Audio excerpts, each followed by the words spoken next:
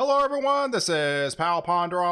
In this update, we're going to be talking about numerous storms with severe weather as well as two tropical disturbances in the Gulf. So if you do like weather-related content, please subscribe to my channel as I will upload daily updates to keep you ahead of the storm. So let's get right to it. This is your overall satellite picture for this morning, September the 7th already, if you can believe that. There's Larry safely out in the open waters. It's still a major hurricane. I mean, Larry's been pretty impressive storm. It's actually accumulated what they call ACE points, accumulated cyclone energy, more than 17 seasons since the satellite era, since 1966. So this has been an incredible amount of energy it actually takes to keep a major hurricane alive for an extended period of time. And Larry's going to be one of those systems, going to be around a long time, and it's supposed to miss Bermuda's to the east, but it could impact Newfoundland, but that's not until Saturday. It's still a hurricane. What we're mainly concerned about is this invest, what they labeled 91L out in the middle of the Gulf of Mexico. It's going to bring in some heavier rains into Louisiana to the Florida Panhandle. But we also have a disturbed area still in the Central America down here. This is going to be moving northwest, and this energy is going to be getting into the Gulf of Mexico again by late this weekend and could spin up another tropical system heading back into the Gulf.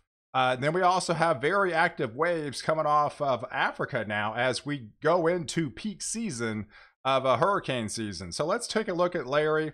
This is expected to continue northwest, going to be missing Bermuda. That's going to be continuing northwest, safely away from the East Coast, and then probably getting really close to Newfoundland by the time Saturday comes around as an 85-mile-per-hour hurricane. There's our Invest 91L down here in the Gulf.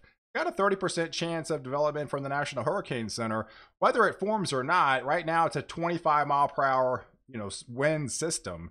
Only needs 15 more miles an hour to get to a tropical storm.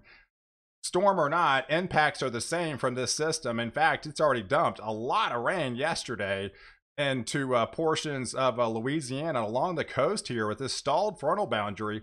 Here's the rain amounts just over the last 24 hours. We had that disturbance to the north into upstate Minnesota here, northern Wisconsin, get into upstate New York, Vermont, New Hampshire, as well as into Maine. But then we had that stalled frontal boundary that dumped some heavier rain yesterday in Austin, San Antonio, and portions of Houston.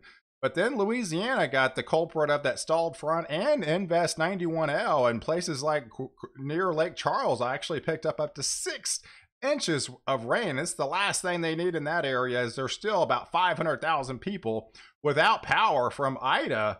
But unfortunately, more heavier rains to come from what's to come from Invest 91L over the next several days. In fact, the latest EPS guidance has upped the intensity on this, and it does look like it's calling for just a minimal tropical depression from this system.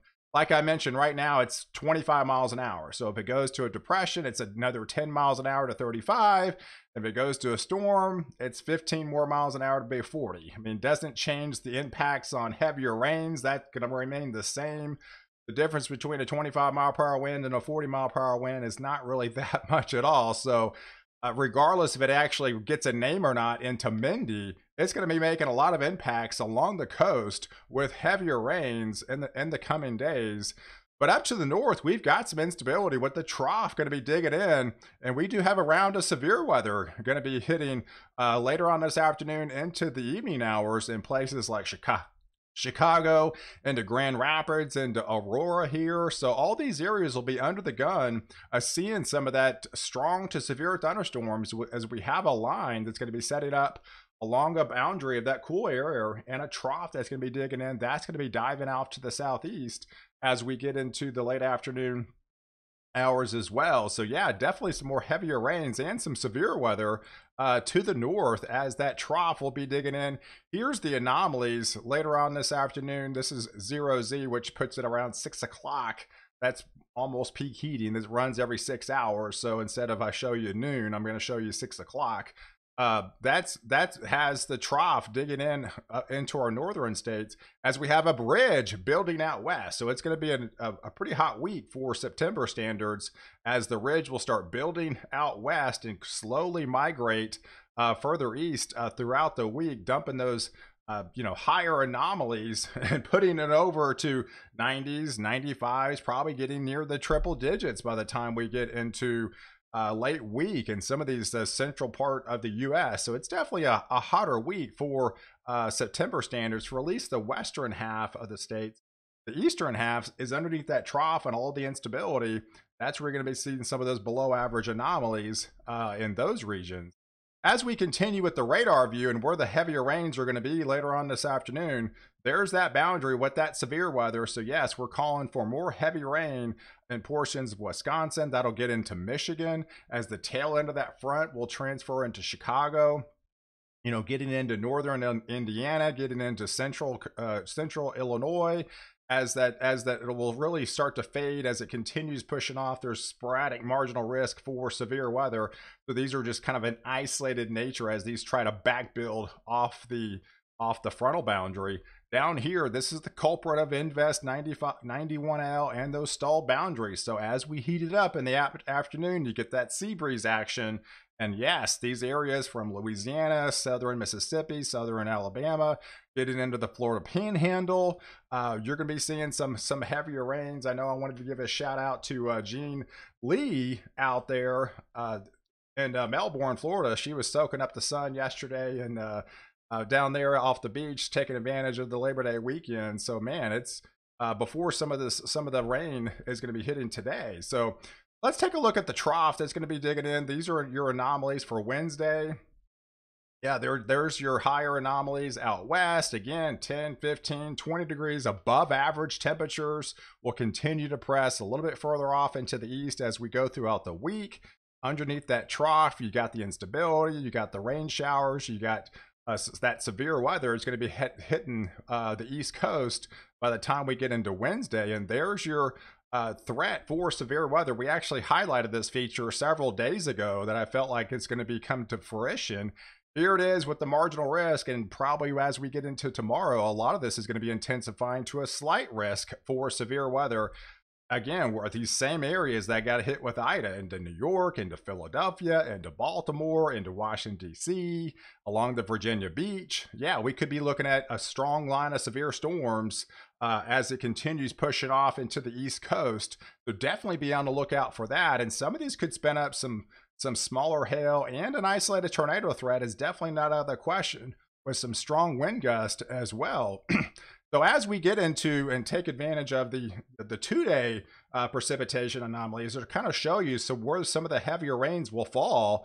Again, high and dry out west in the good central part of the country. Underneath that ridge of high pressure, it's a dominating ridge. It's not much rain going to fall underneath that ridge. Where the trough is, that's your instability of air.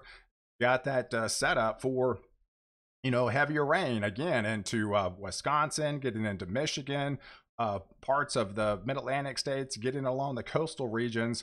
Some of these could pick up at least easily 1 to 3 inches of rain. Down here, a little bit higher amounts with that Invest 91L coming in.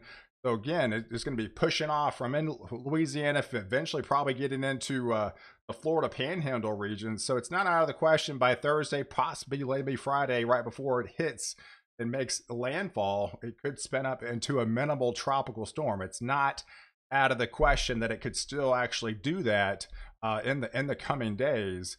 So as we go into that Thursday time frame with the high temperatures, again, there's your higher anomalies continue pushing just a little bit further off into the east. Underneath that trough, we'll dig a little bit further off into the southeast as we go throughout the week. There's the setup for Thursday with that cold front as it really starts to clear the air out behind it. Again, we're going to be setting up for another round of storms even on Thursday as along this front with the combination of stalled fronts, the combination of Invest 91L, and then also just maybe some of the extreme outflow from Larry, all coming together as setting the stage for heavier rains just along the coast, along the East Coast here. That'll be on the day on Thursday, September the 9th. Then as we go transition to Friday, that's when I think are going to be kind of what they call peaking out as far as the heat. And you can easily see much of the country is experiencing that high pressure underneath, and easily some of these areas could be picking up some triple digit temperatures for September 10th. That's hot. That is definitely hot. So there's not much cooler air to speak of after this, as the ridge will start to build, you know, throughout the week. And as that front will continue shifting offshore, yeah, that ridge just continues to build. So a lot of these are above average anomalies, even out into the east, because these average anomalies have gone way down since they've, you know, in the middle of August, because this is September the 10th now. It's supposed to be cooler than what we're seeing this week. There's Friday. Again, as that cold front clears the air, there's Larry safely offshore. And then what's to come with, as this traverses, as Invest 91L, if it doesn't form or not, it could actually intensify into a storm off the Carolina coast. So we'll be watching this. We'll be watching what's maybe to come with Invest 91L. But the main setup from this is you're going to be your heavier downpouring rains as it really starts to clear out for much of the country on Friday, and especially into Saturday. There's hardly any of a drop of rain for the entire United States as that ridge really dominates and pushes everything offshore. But look what happens again. We got to look for the Gulf again. And then by the time we get into that Saturday time frame, that instability I showed you around Central America, that'll be continue lifting off into the west northwest. And a lot of that instability will get, you know, back into the Gulf of Mexico again by the time we get into Saturday.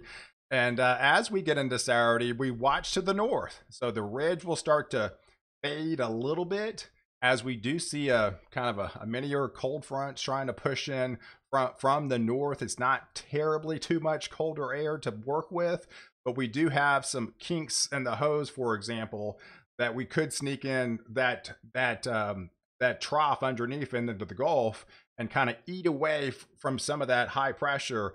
And if it does able to do that, it's going to be pushing a lot of that moisture into the interior regions, just kind of along the coastal communities into Texas, again into Louisiana. There's been this area right here has actually not been hit from a tropical system yet. So it's got some of the warmest waters out there. There's not any upwelling or anything from Ida or Grace or anything like that. So this is naturally going to be some of your hotter sea surface anomaly temperatures along the coast, because it hasn't been really impacted from a tropical system. So as this system continues lifting up further north, it's going to have a lot of deeper tropical moisture to work with. And again, it's not out of the question we could be looking at for another tropical type entity back into the Gulf of Mexico, as this will continue pushing in, as we get into early next week. So as we get into early next week on that Monday timeframe, September the 13th, this would be 6 days away, right? We've got a lot of that deep tropical moisture showing back up along the coastal regions out ahead of that tropical wave I showed you back into Central America currently right now. So it's pulling a lot of the deep tropical moisture into our interior regions along the coast. We could be looking at several day heavier rains, if not more, along the coast from Texas to Louisiana and a lot of the coastal communities, with some heavier rains as that trough will start to dig in from the north and kind of eat away from that high pressure. There is some colder air underneath that. It's not like substantially cold or anything like that, but it's definitely, going to be feeling somewhat fall-like, at least for Idaho and to Montana and to Wyoming and to Colorado. Some of these areas could easily be in the 40s, if not upper 30s by the time we get into next Tuesday as you wake up. So that's definitely a taste of fall, even for them in this neck of the woods. I'm not sure how far this particular cold front is able going to be pushing further south. It's going to be influenced by this tropical wave. So we could be getting what they call a squeeze play coming in as this tropical disturbance will continue trying to push north. But if it gets hit with that cold front, it's going to keep a lot of the moisture and intensity just along the coast, and that could set the stage for a multi-day rain event that could unfold by the time early next week rolls around. And that is what the Climate Prediction Center is already kind of highlighted in their extended outlook with that secondary tropical wave coming on shore. We could be looking at some heavier rains from the 14th to the 18th timeframe along the Texas coastline into Louisiana again, unfortunately. So that's definitely something I'm looking out for. And some of the model guidance is already kind of hinting at that, of some of the heavier rains along the coastal communities. This is over the next 10 days from the European model. Underneath that ridge of high pressure, you can see there's not much rain to speak of. Unfortunately, where these areas desperately need the rain, it continues to remain high and dry for the foreseeable future for much of the Northwest, much of the West Coast. Yeah, you could get sporadic showers here and there, but these amounts aren't really going to amount to much, as a lot of the instability is going to be well to the north along that trough, at least at the beginning stages of the earlier of the week. As this moves offshore, we'll be looking at that disturbance down to the south, and of course that secondary disturbance that's coming in back behind the 91L disturbance. Here's the GFS model, shows again a lot of the same areas along the coastal communities could be picking up some heavier rain. So we'll just have to be watching that secondary system as we move throughout the week and what's to come with that particular system. So I appreciate you guys watching. Do like this video and definitely leave your comments below, and don't forget to subscribe to my channel to catch the latest update where I protect you before and after storm.